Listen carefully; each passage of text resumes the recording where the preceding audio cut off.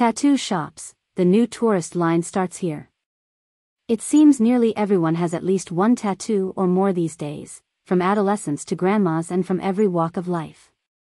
Some are still homemade, but most are done in tattoo shops, a trendy way to remember an event, a milestone, and a travel journey.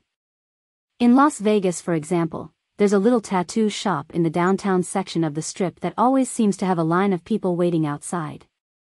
At Colesville Tattoo, you can get a simple lined tat called Flash Art for a mere $10. But of course there's also the more elaborate realism tattoos in full-blown color that can be created, as well as Polynesian and henna works of art. The first known tattoo may have made its appearance as far back as nearly 5,300 years ago.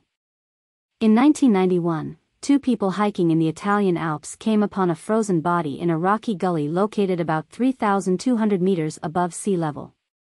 This body turned out to be the discovery of a European Tyrolean iceman who was named Otzi by researchers.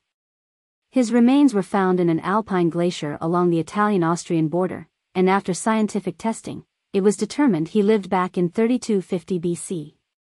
He had 61 tattoos all over his body from his torso to his back, legs, and wrist.